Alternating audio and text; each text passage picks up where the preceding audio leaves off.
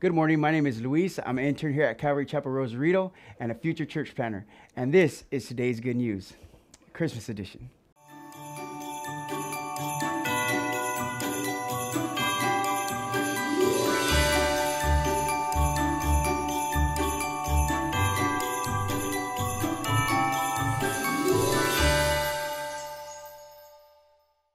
So today we'll be looking at Matthew chapter 1, verses 20 and 21. Now, as I was going over these verses and I was looking at the birth of Jesus, I was thinking about Christmas and presents and the activities that are going on around us at home, here at the church. And I was thinking about presents, and I was reminded of a movie called Kung Fu Panda. And in this movie, there's an old wise turtle, and the old wise turtle says something very interesting.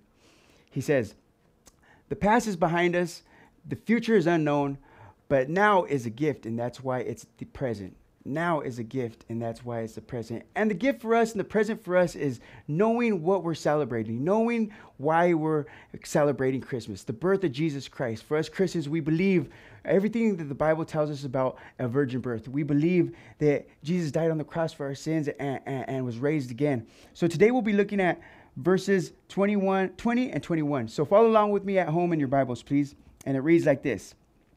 "But after he had considered this, an angel of the Lord appeared to him in a dream and said, 'Joseph, son of David, do not be afraid to take Mary home as your wife, because what is conceived in her is from the Holy Spirit. She will give birth to a son, and you will give him the name Jesus, because he will save his people from their sin.'"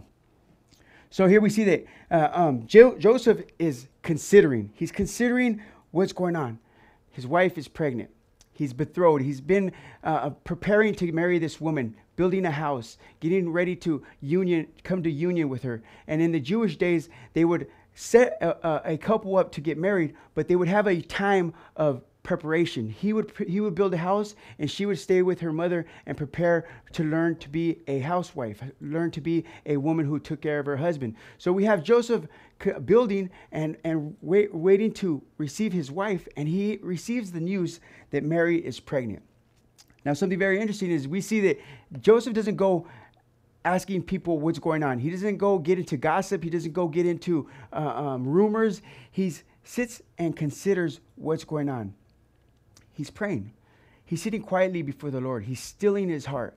And when we still our heart, the Lord will give us an answer. The Lord will answer our prayers. The Lord will come and give us a message. And in this case, in Joseph's case, an angel comes to him in a dream and tells him, "Don't be afraid. Joseph, don't be afraid. Son of David." He reminds him, "Son of David, you are from the line of the Judah tribe where the promise was given to David that there will always be a king on the throne of Judah." And this king is Jesus Christ, you guys.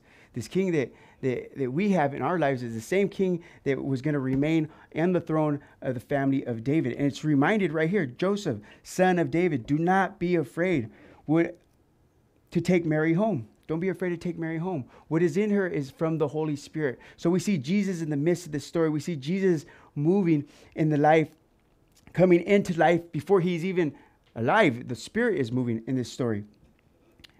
So it says in verse 21, "She will give birth to a son, and you are to give him the name Jesus, because he will save his people from their sins." Jesus, the name above all names. He came to save us from our sin. He came to free us from the chains of sin and captivity, and wherever we may find ourselves today, where we're struggling with something, where we find ourselves with a difficult situation, where we find ourselves caught up or getting involved in rumors or gossips, we can consider Jesus. We can consider God and coming to the Lord before the throne and asking him, "Lord, I'm struggling with this. Lord, help me with this. Lord, I need you. I need you in my life." And Jesus comes into our life in the Spirit, and he gives us freedom. He frees us from fear. He gives us everything we need to walk in victory. So today, you guys, the gift, the present, what we have in our lives as Christians is Jesus Christ. Jesus Christ came for us, the sinner, to save us from our ways, our old ways. And born again in Christ, we're able to walk in victory. We're able to walk according to the will of God. And that's today's good news.